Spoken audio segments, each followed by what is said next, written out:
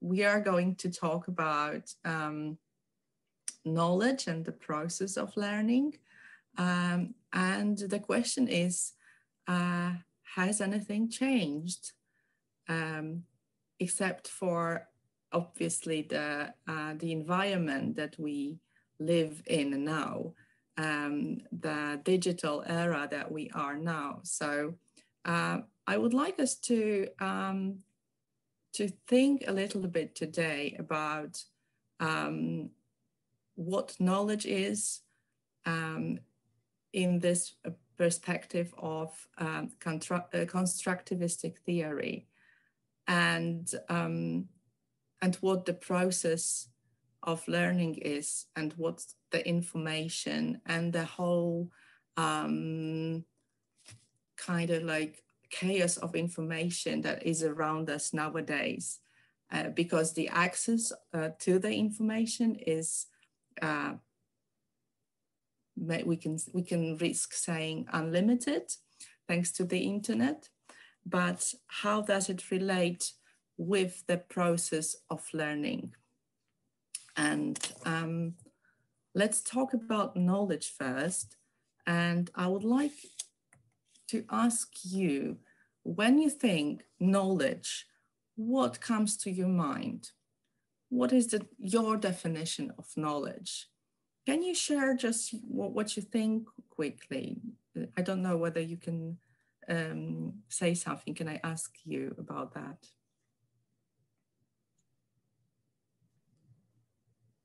Feel free to use also the chat to write, or also just if somebody would like to share their definition, just you can unmute yourself and start talking.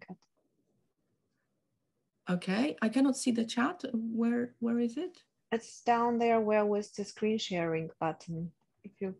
Or you should see like three points where you can have an extra menu, and there's chat as well. Thank you very much.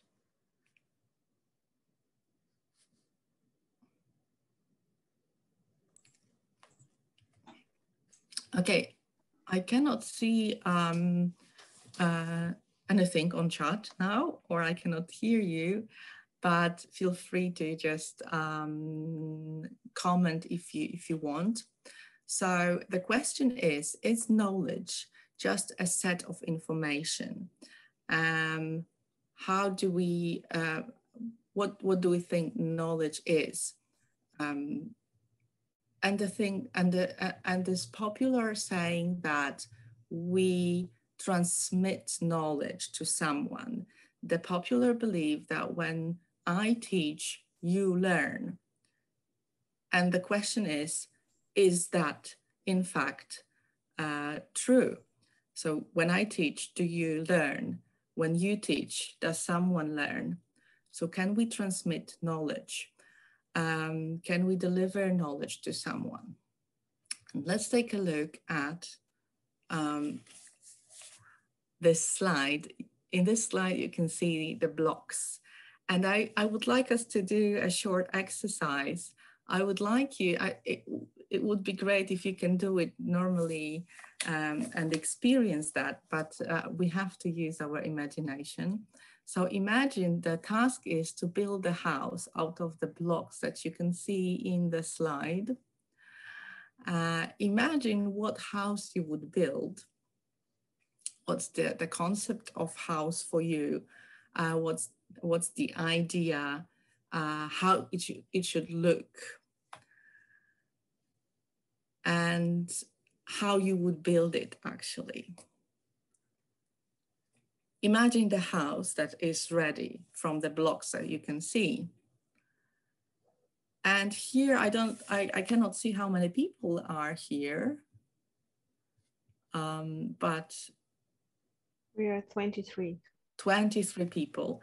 And my question is, do you think each of you, we all would build the same house out of the blocks? Definitely not. Definitely not. Why not? Because all of us have different understanding of what a house is and how it should look like. First of all, we have a different understanding. And why? Why do we have a different understanding? Because of our different cultural background, the different experience we have had, because of the way we were educated, what we have experienced and seen all through our life, what is typical within the culture and the cultural context that we are used to. Exactly. So we have different. Experience. We have different culture. We have different prior knowledge, and the way we build a house would be totally different. And what about if we added an instruction to this? So you would have an instruction, and you would have to build a house. What would happen then?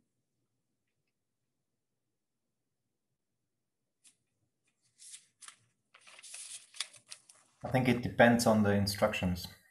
Yeah, that's my opinion as well. Why?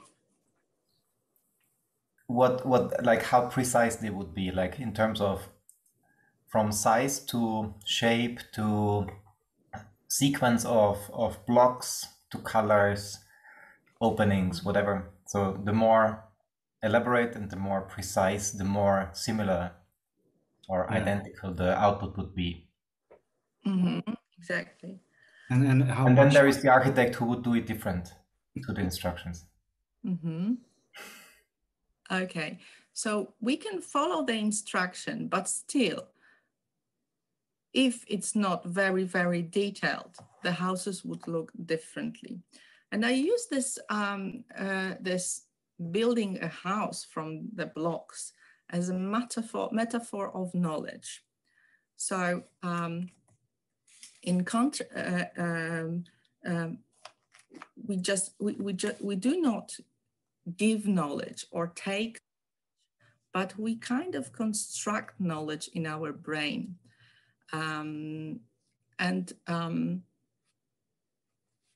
What it means that we integrate it with our experience, with what we know, with what we've learned earlier, and so on and so forth. So, yeah, about a little bit of history, and we are talking today about innovative education and how to revolutionize education and how we should learn and what is a place of knowledge in digital world. Well, more or less 100 years ago, there was a guy, American guy, John Dewey, who started something called pragmatism. And he also kind of did a lot of research on what knowledge is. He called the theory of knowledge, the theory of inquiry, actually. And what he said, there is a nice, some nice words he said. And this is what I would like us to think about a little bit. Is that give the students something to do and not something to learn. And the doing is of such nature as to demand thinking, and learning naturally results. So when we look at the education system and the way we learn now at school, at university, sometimes it happens, but sometimes it's not. So sometimes the how we perceive learning is that when I tell you something, you will know it. And not only do I notice that, but nowadays when we have the access to some tools thanks to which we can see how our brain works, we can research what the reactions of our brain are to different stimulus and to different learning. We can see what is effective and what is not. And sometimes what we think, we learn all the time, but sometimes we don't learn the thing we are supposed to learn, but different things. I know, does it make sense to you?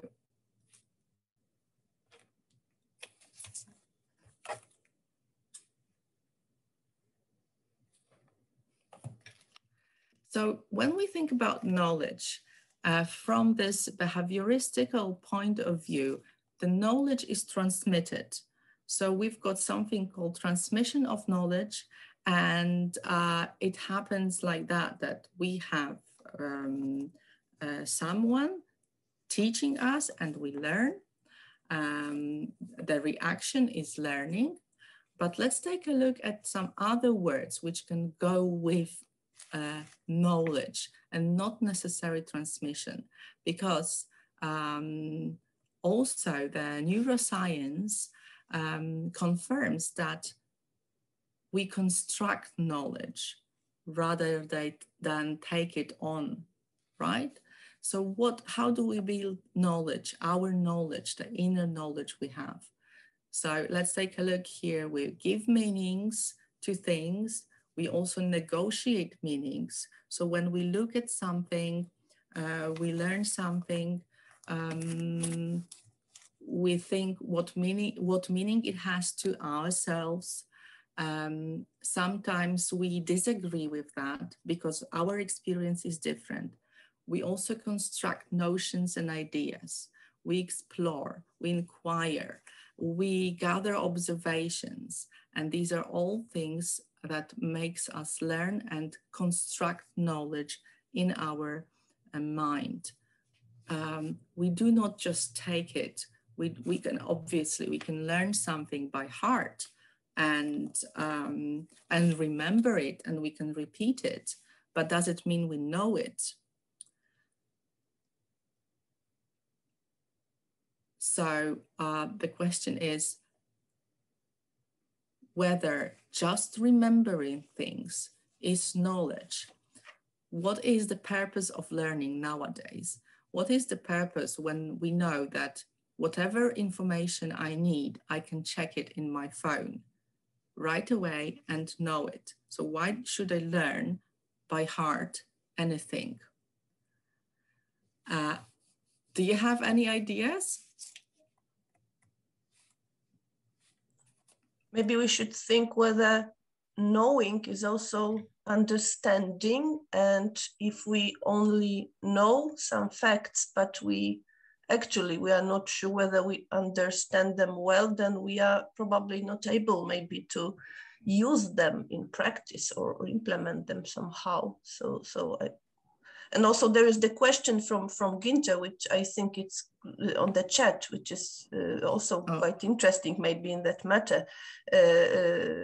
Is it possible to distinguish between teaching and education? Maybe it's also about this differences about knowing and and then understanding and being able to perform the knowledge. I don't know, just the thoughts. Yeah, but it's not only remembering, understanding, and being able to use the knowledge to kind of make a practical use of it, but also there is some more. So, for example, we want to assess the knowledge, to evaluate. We want to synthesize it somehow. So we want to make the connections between what we've learned and what we know, and also some other things. And finally, we want to create. So we learn not only to perform, but also to do some other things. Between teaching and education, yes, teaching obviously is is teaching. So what is teaching? This is also a good question, because in our mind, the teacher it's also the question how we perceive the teacher and what is the role of the teacher. Because in this constructivistic here approach, the teacher, it stops being a teacher really, but becomes a facilitator. So is someone who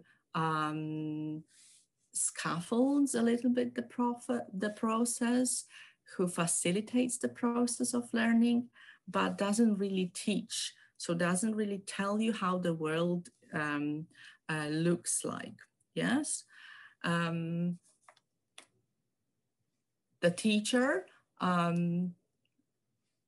enables you to kind of explore and solve problems and construct the knowledge for yourself, because this is how it is. We construct the knowledge all the time.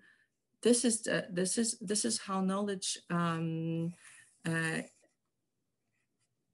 is kind of built in our brain. So whenever, it doesn't matter whether we go to a lecture and we listen to someone,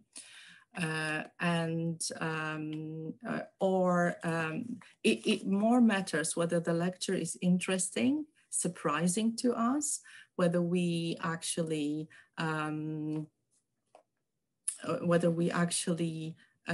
have this cognitive dissonance and we learn something, rather than what the method is. Okay, so when we go to a lecture which is boring to us, which means we do not understand anything, we will probably learn something, but not the thing that was the goal of the lecture. Okay, because we learn all the time, and that's also interesting. So when we look at knowledge as an outside concept, an independent concept, which is a question whether it is, because everyone would build another house. So knowledge is different in each of us. But let's say we look at knowledge as something socially established. It is still, obviously, as you know, dynamic and changeable. It changes, yes? Then we add to it the cognitive process, the interaction with knowledge. So this kind of chaotic, confrontational, and not necessarily just, we do not necessarily just order it and cope it into our brain, yes? But we need some interaction, we need some cognitive process to learn. And then our knowledge in our mind is the effect of relation and interaction of the outside world and the person. So, and myself, if I learn. So this is not something like, you know, copying and pasting. It's not like kind of I take knowledge, I read it, and now I know it. There comes a lot of different processes in between to actually learn something. So in this perspective of constructivistic knowledge, it's not some outside information, but this is the effect of the relation, of the interactions with a person. And what is important about the person, about the individual, it's what you also said, the different features of a person, the experience, the culture, and the needs. So all the prior knowledge. So something we learn now it must be connected to the prior knowledge.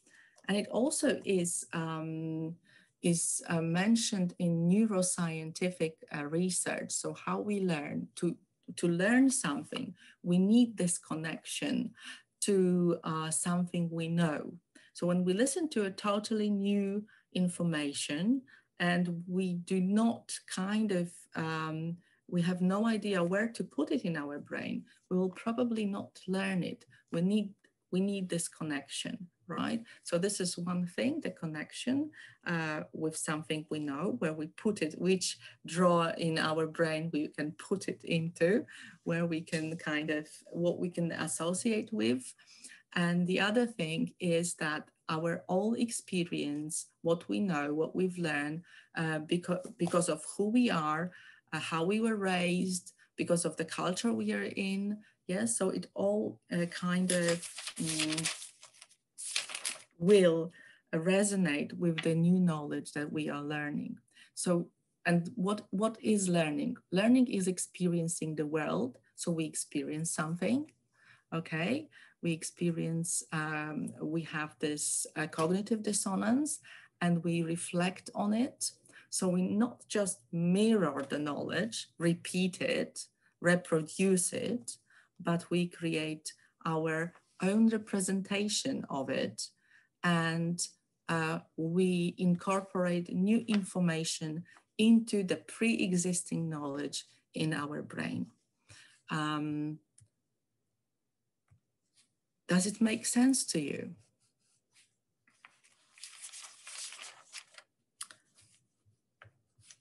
Emilia, thank you. Okay, I can see, I cannot see, okay, I have to turn on the chat maybe. But you can see the reactions, yeah. There was one comment from Carl Gunnar at the beginning when you asked what we associate with knowledge, and he wrote just before a question of Günther that his immediate thought is anchored in episteme, tech, and phronesis. I don't know if you can see it. Okay, okay, Carl, can you say something about what you wrote, something more? I just waited for the students to start, but as a teacher, you just got my immediate where I in each situation anchor my understanding of knowledge is, and then it is a kind of classical understanding, I think. So yeah, it's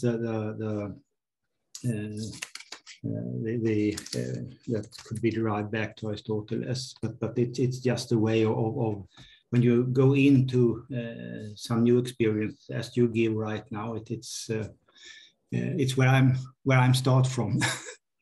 and how I listen to you. Okay, thank you.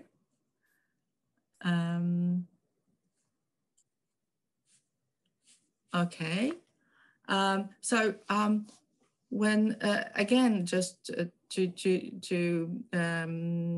make it clear that knowledge learning is not copying and pasting, and I kind of use this metaphor on purpose, just to maybe realize that in our world, in this digital world, it a little bit looks like it. We think, okay, we carry our knowledge, we're carrying all the knowledge of the world in our phones. We can check everything immediately. But so why should we learn? Why should we go to school? Why should we listen to our teachers? What is it for? Well, and there comes the question of the whole point of the education. Is it just acquiring knowledge, or is there something more to it? Okay, so may I immediately ask you something? Yeah. Please. Like your viewpoint on that. Like when we compare it to the early like master painters, they were like their students, they were kind of copying them in the early years. So they kind of like were trained to copy the masters before they kind of got more and more independent and their own masters, or they founded their own master class then. So it's an early version of copy paste, which is maybe different in terms of that you're doing something and you maybe also reflect. That's one thing, but it's also it's a early version of copy paste, I would say. So that's one comment, and a second comment, because you mentioned earlier the boring lecture. I think teaching is always bidirectional. It's not. It's nowadays more and more we think that it's one direction. So I'm struggling a lot with having this kind of idea of clubmate animation as a teacher. So you're not there to kind of course you should be motivating and inspiring and so on, but it is also bidirectional because I remember one of the best lectures I have visited as a student was the most boring one actually. So the teacher was the professor was super boring, but the topic was super interesting, and she could not even kill the topic by presenting it so boring. And this was basically in lightweight structure. So the path that I followed the last 25 years. Mm-hmm. Okay, that's very interesting. Thank you very much.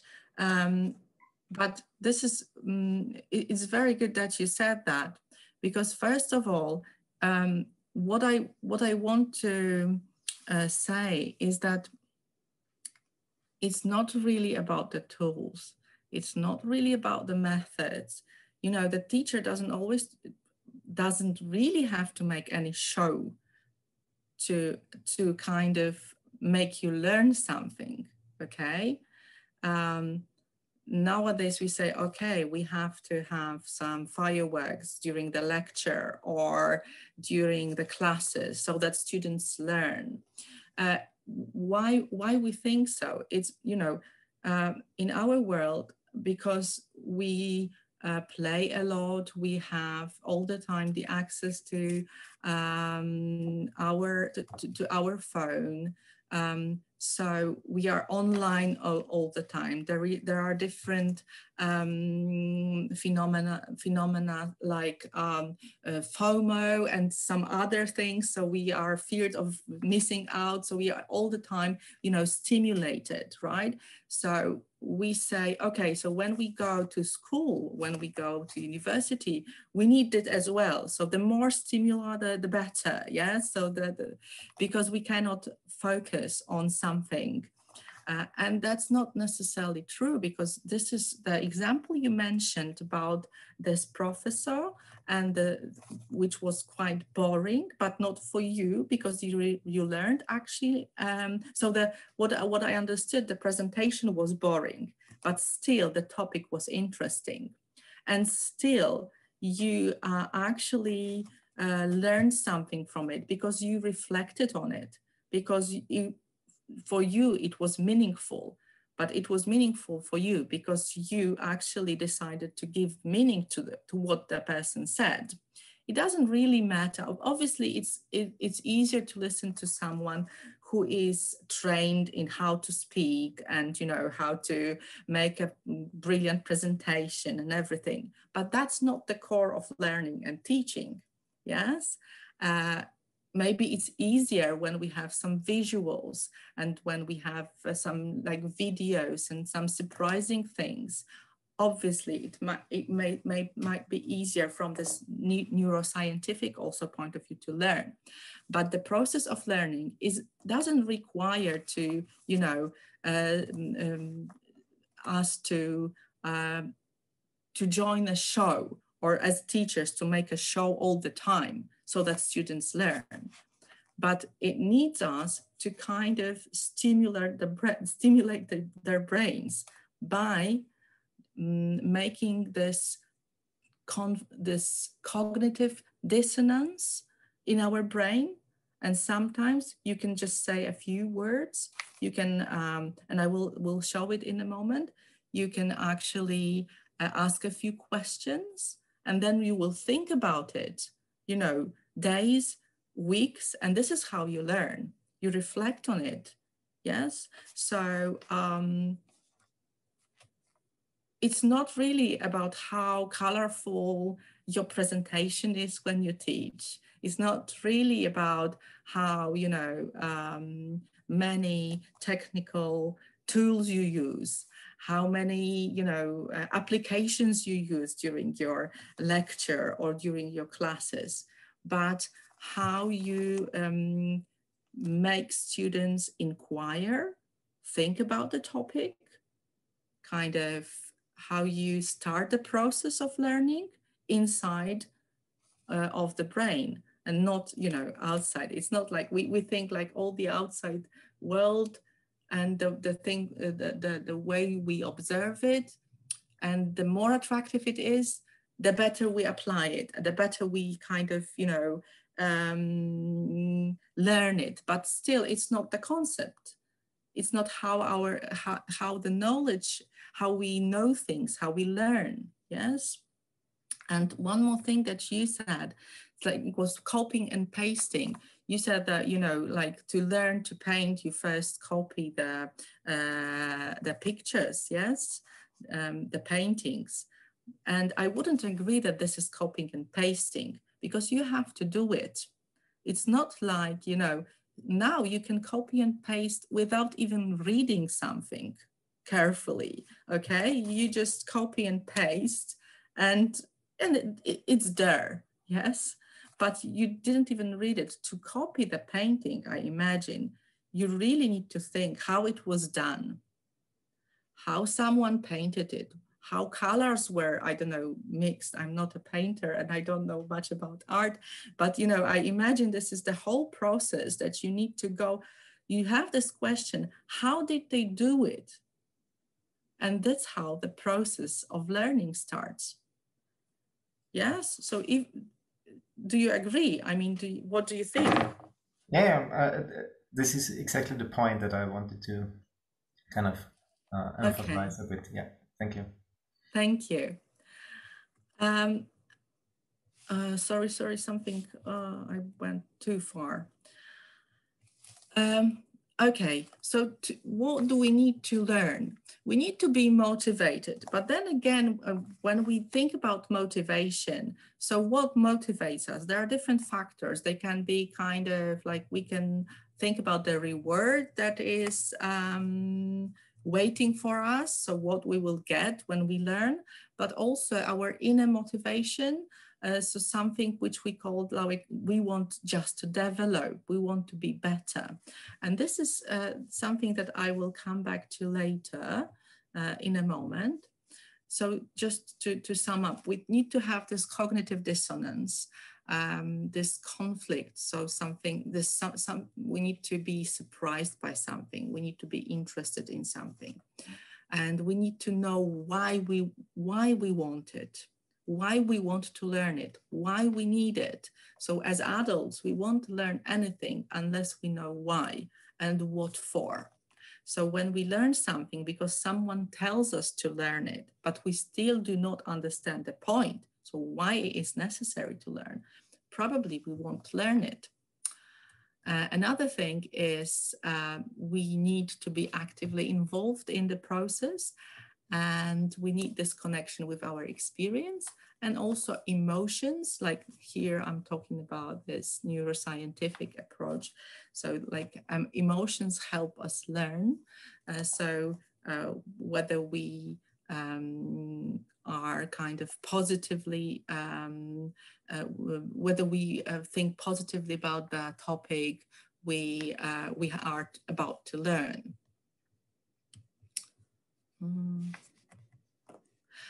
And another question, and it's one of the most important questions, I think, is why do we learn? And what's the goal of the education? And obviously the topic, we could talk whole day about it because it's not very simple. It's not a very simple thing. But why do we learn? When we ask students why do they learn, why they learn, they want to have new skills, they want to know things, they want to prepare to do their job. Do you have any other ideas why we learn? Why do you learn?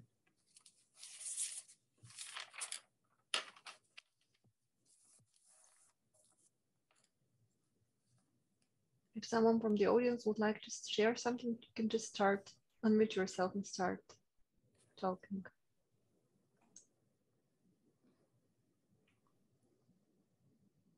There's the word curiosity on the chat. Okay. Hassan wrote it, curiosity. Yes. So yeah. Okay. Out of curiosity. Okay. Yeah, actually, I found learning, maybe there are different reasons for learning as a student. I was always like to learn and discover new things. But despite of the fact that I wanted to do a job, but yeah, mostly I was learning to search about new things, and the curiosity was the most motivation aspect for me to learn more and more, and that's why I'm keep myself an update and learning new things, even if I don't have to, because it's I think it's a human desire, human motivation from inside.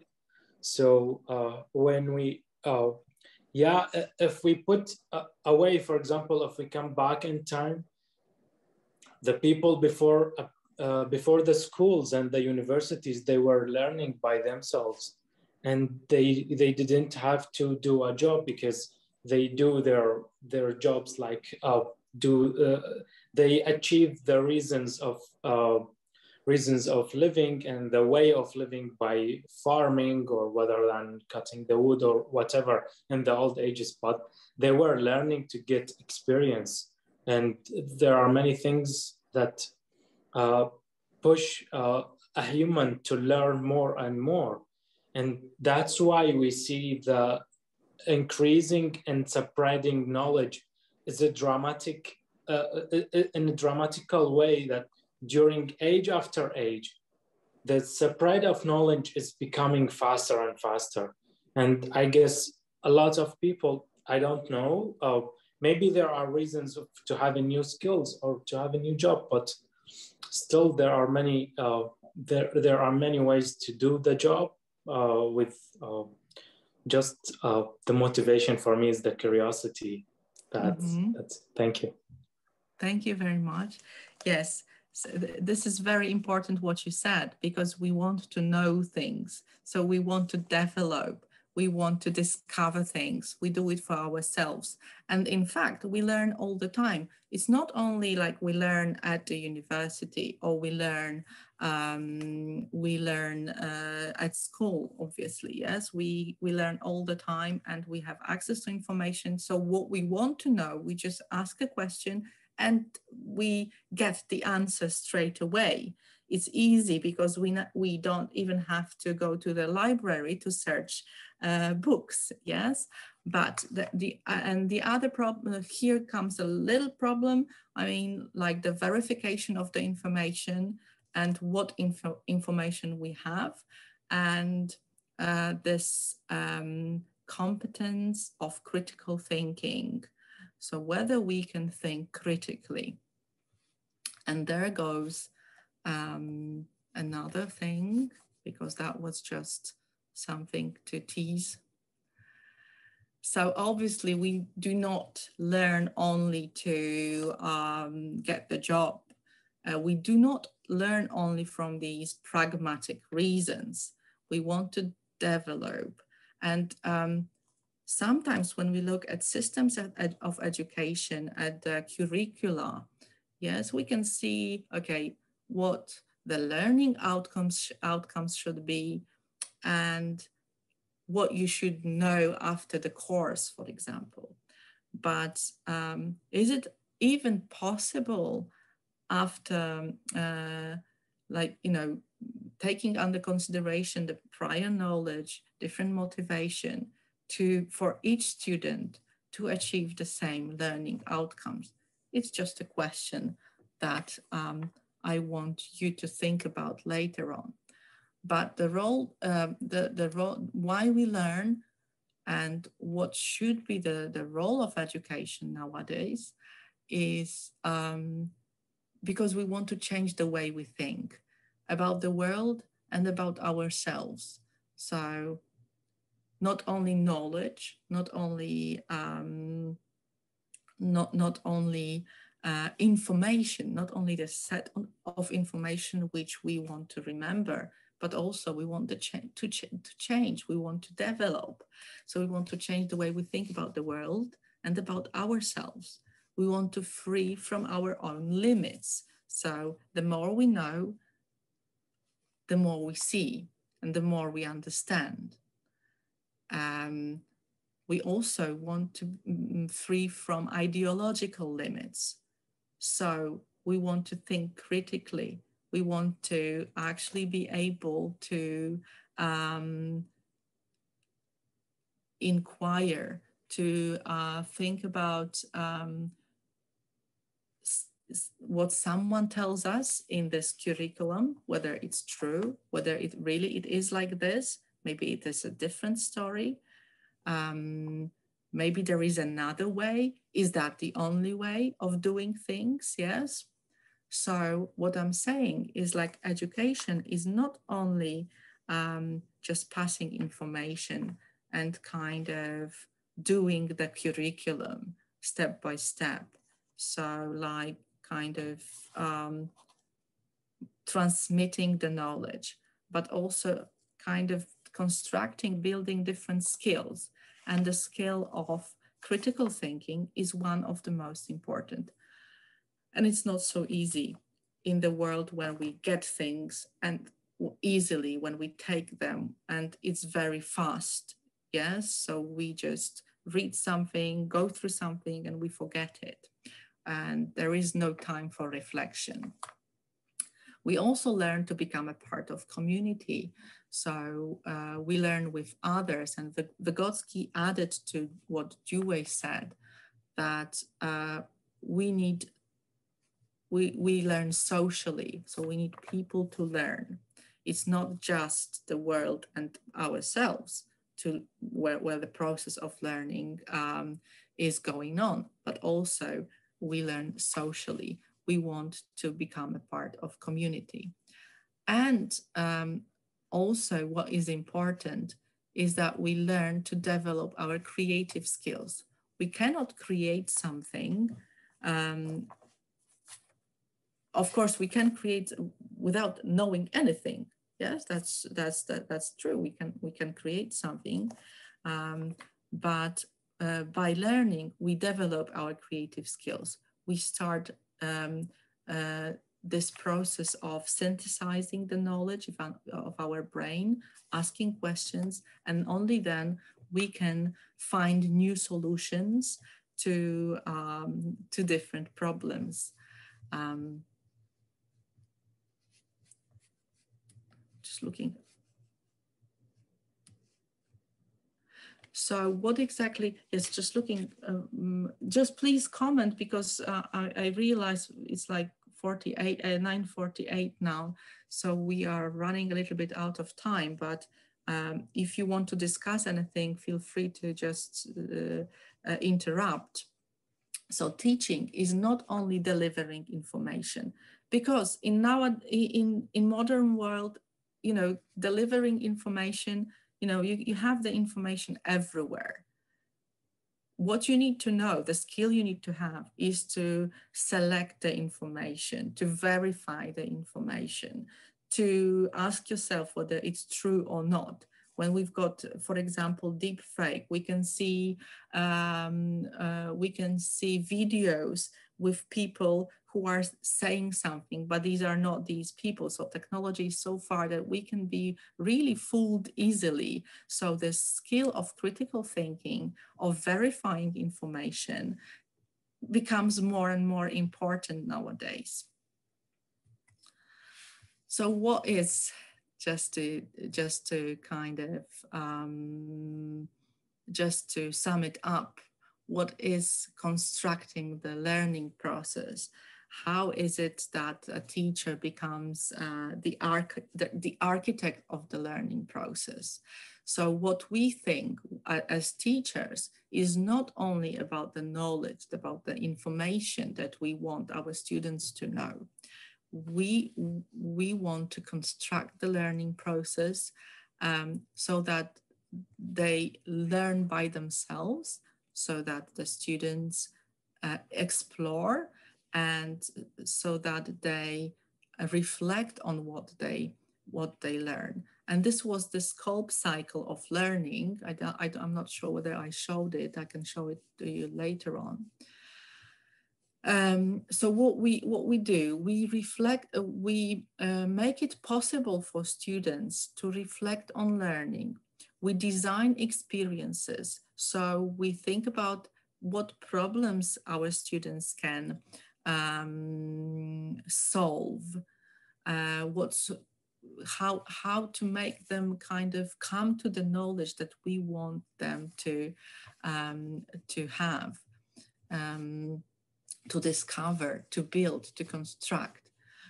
What is important is to elicit prior knowledge. So we need to know what the prior knowledge of our student is. Is this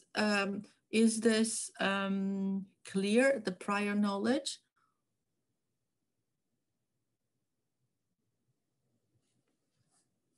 Yes, okay. So, so our task is to create cognitive dissonance. So we need to kind of challenge our students. We need to make them solve some problems and obviously make it possible to apply knowledge. But also reflection is here crucial. Oh, no, no, no. Once again. So one thing that is one example which might be interesting to you is the concept of learning cities. Do you know this concept, learning cities?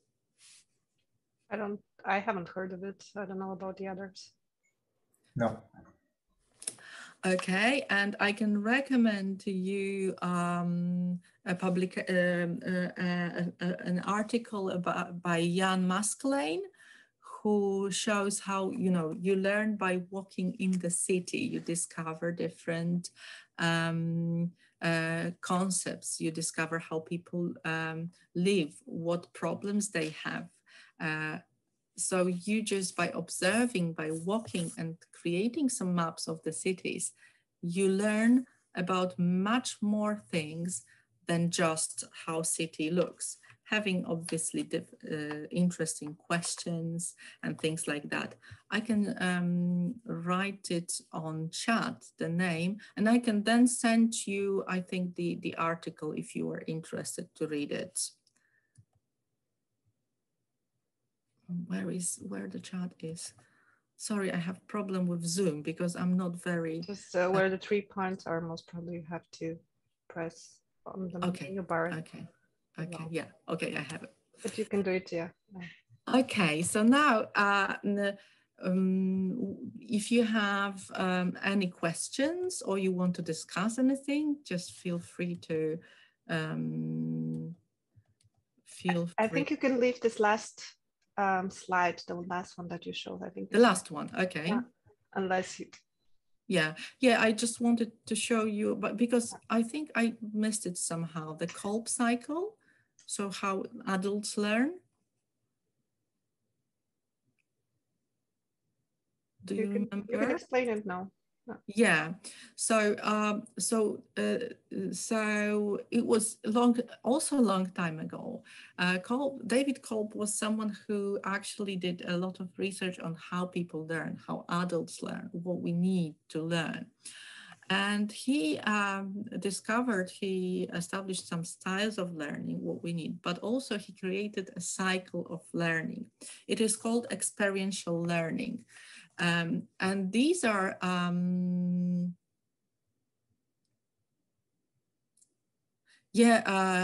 understand the prior way of thinking from students is also important for yeah, that's what I said, what I'm saying, not just prior knowledge, prior way of thinking. Thank you. So prior knowledge and prior way of thinking. Yeah, definitely, you're right.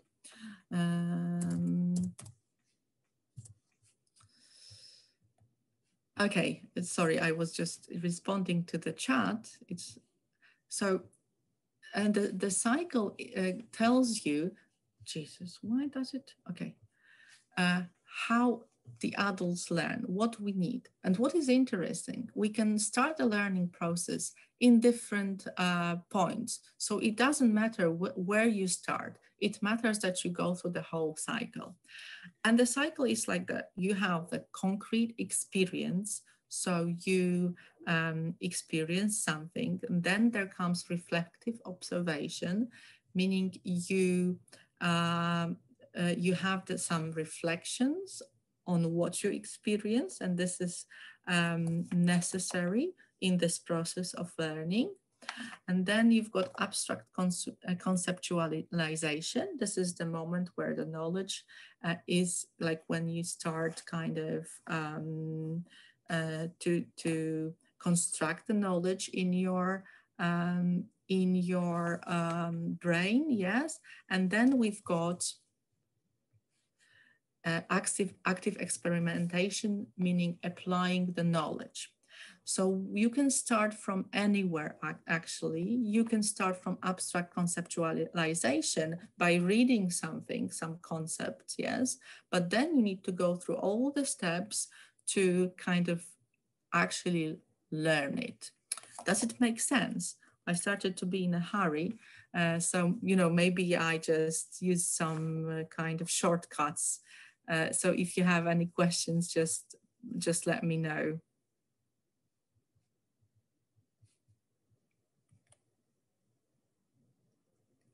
Like the process of reading a book. Yes, can you tell us more? Yeah, sure. Just based on this cycle, I think is I don't know where to start, but when I start to read a book, I have of course some experience already based on the content, and then I start to read and reflect it, and I have some like my own idea based on my reading, and then I try it in reality or to have some new experience. So we reflected on that again. So maybe I search another book, which maybe more than or to continue with the experience. So it's like reading books for me. Yeah. Mm-hmm. Somehow as an example. Okay, thank you. Yes. Do you have any other examples? Maybe someone? Anyone?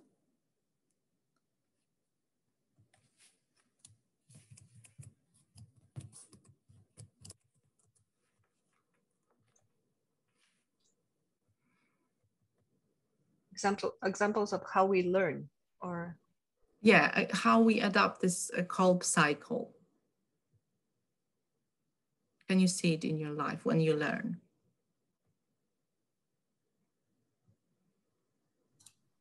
I would say there are so many examples. For example, when I learn how to ride a bike, yeah, and I started with I was saying active experiment. With nothing, actually, from nothing. I don't know how to do that. And then I start to watch, maybe someone will teach me, and I try it. And then I learn from that. I have like, during the process, I always think, oh, why I can't, why others can, but I can't. And then I try to find out what is the mistakes, and it's more like a conceptualization, maybe. Mm-hmm. And even I'm dreaming of how to make it, and a similar process of this. But may I add to that what just said with this kind of example where you something that you learned doing with your body, like this physical experience, riding a bike or learning some dancing steps, for example. It's very interesting because you can actually learn how to do it, you can implement it, but it doesn't really mean you can teach somebody else after that to really apply this knowledge. For example, I've tried to teach an already grown-up person to ride a bike, because of course there are these kind of cases sometimes, and it's absolutely okay. And it's so hard because it's then this process of conceptualizing the knowledge and finding an abstract way to really explain it this is a process that hasn't taken place before, for example, even you actually have this knowledge already in yourself. Mm-hmm. Yeah, because without this active experimentation, you won't learn to ride a bike. I mean, you need to kind of try. And when you're an adult, sometimes we have this, our like kind of prior knowledge, some things that, I mean, our opinions that we think, for example, it's dangerous, something will happen. So we have some fears which stop us from learning. We don't want to experiment because we can see, we can predict what will happen. Yes, so that, yeah, you are right, that's true. And this is very difficult to teach someone how to ride a bike if this person has some kind of fears about it. Yes, I don't know if that's the case, but I can guess. Okay, so going to the last slide, which was about constructing learning process. And once again, just to sum up, I don't want us to become trapped in this technology, in this digital world, in the fact that we learn when it's more attractive, because the process of learning, the aim of the education, might be just emancipation. So to kind of be able to think on your own, to have the skill of critical thinking, to ask questions, to develop. And obviously we can help students learn, but making the lectures more attractive, using technology, and there's nothing wrong with it, but we still have to remember about the aim, the main goal of our teaching, the main goal of the whole education. So what we want, how we want our students to develop, what is important to them as human beings, yes? And then design the learning process. Any questions, any comments? I think Eva raised her hand, so please, Eva, please, yeah, state your question. Yes, hello. I actually have a question still related to the Kolb cycle we discussed earlier, like a couple of slides before. Mm-hmm. And my question is, because there's this element of active experimentation, and during our studies in university, we don't really get the opportunity to experiment with, for example, implementing our projects, since it would be way too expensive. And my question is, do you think the Kolb cycle could also be used or referred to in terms of simulating? So, for example, we have the abstract conceptualization, and then instead of the active experimentations, we kind of simulate how our concept would work, and then we can take something out of it. We can analyze how it would affect certain, for example, urban fabrics, etc. Definitely, simulation is a good way of like experimenting. We do not have to, active experimentation. It means like we have opportunity to try the knowledge, to try the new things that we've learned in whatever environment. I mean, you don't have to build a house or, I don't know, a church or something just to experiment. You can